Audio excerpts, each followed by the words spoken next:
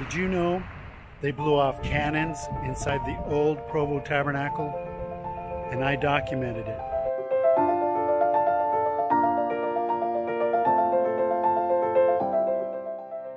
The temple grounds are closed because of COVID-19, but the old Provo Tabernacle burned down in 2010 because of a television light. But a bigger fire hazard was cannons being fired inside the tabernacle for the 1812 Overture. That's right, Karl Furr was a gentleman who was on the Utah Valley Orchestra playing the French horn, I believe, and he was also prolific at making miniature cannons and would go around doing the 1812 Overture, and this is that story.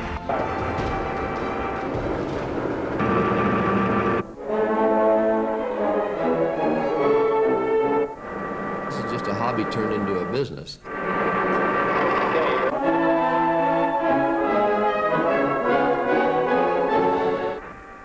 I think the biggest thrill is creating something out of nothing, more or less. As far as I know, there's nobody else that does this type of work. After I found out how fun it was to run the machinery, I decided that that indeed was my niche in life. I'd feel terrible if the cue came and I hit the button and nothing happened.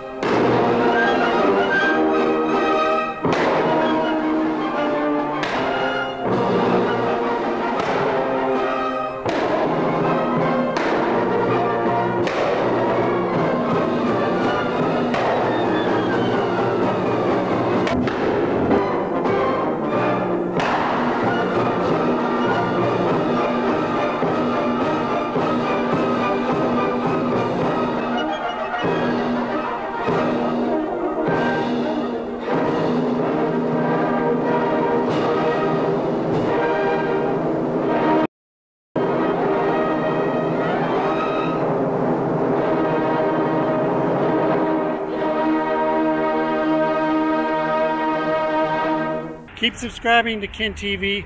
Thanks for watching, and there's some great things coming up on the horizon.